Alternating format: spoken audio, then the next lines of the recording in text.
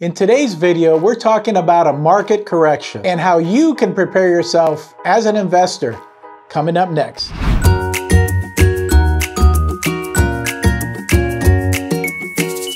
Risks and opportunities are both present in housing market corrections. There's been a growing concern about a housing market correction after 2 years of record home price appreciation, during which the median national home price increased by 34%. It appears that correction is finally here. But there's good news. The start of the housing market correction is the perfect time for investors to prepare for what could be coming.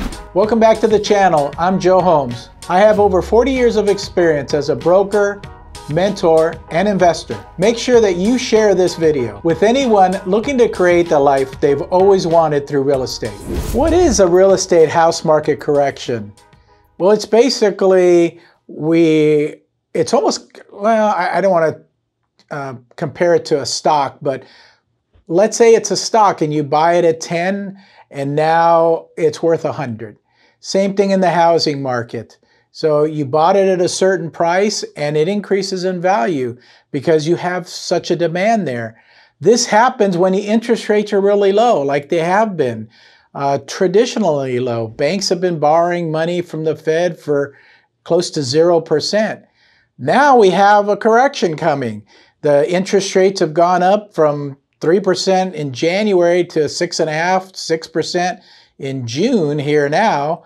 And they're trying to slow the housing market down. What that does is makes buyers have to pay more for their mortgage. And so they may not be willing to do that. So now they're out of the market. So now you don't have a lot of buyers bidding on the property that you may have listed for sale. So it's going to affect the housing market and basically drop the price of the house where it's at today, and it may either slowly drop it or depending on how more aggressive, because they have been aggressive on raising the interest rate. So it depends on how aggressive they are till the end of the year. It may drop a little, it may drop a lot.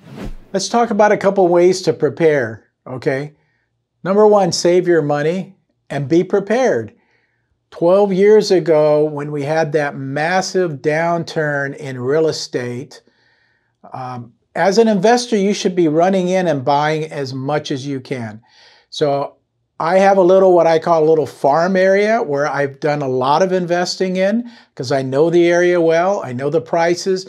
I know my market. I know my renters. I know everything about this property.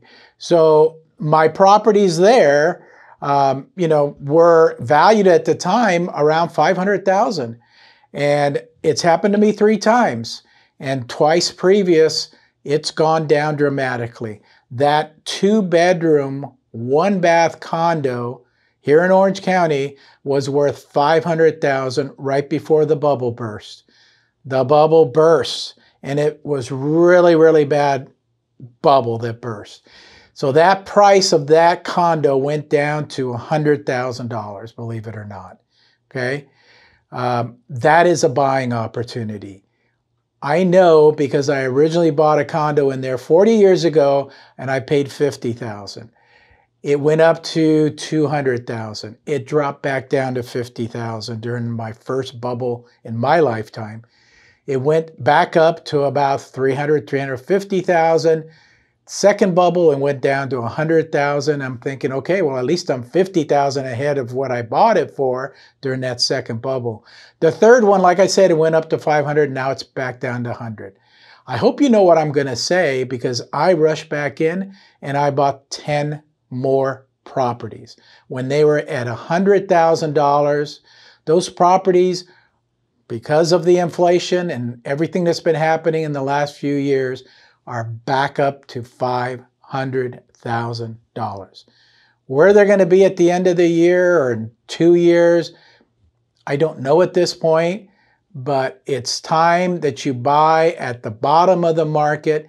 Those properties are all rented out. They're all cash flowing, honestly, like crazy because rents have been going up. So be prepared. Have your cash ready to go, or at least some financing, some permanent type financing that you can get to start buying these properties.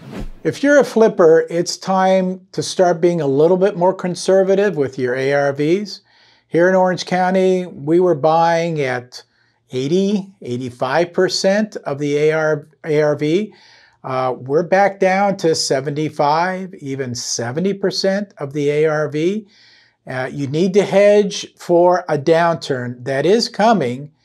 You don't know how quick it's coming, but you need to hedge for that downturn.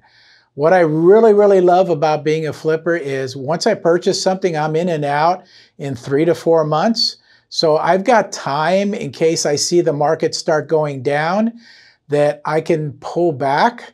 I can get my product on the market, sell it as quick as possible, and then maybe not buy it at 80 cents on the dollar. Maybe the next one I look at is going to be more towards the 70 cents on the dollar.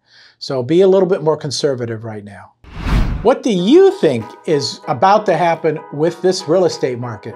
Let me know in the comments below. As the real estate market cools, the fundamentals of investing are even more important. Stick to your numbers and make sure that you stay conservative so that you don't end up in a risky situation. If you're new to investing and want to know if it's still a good idea to flip in 2022, click on this video right here. As always, feel free to reach out. I'm always here to help.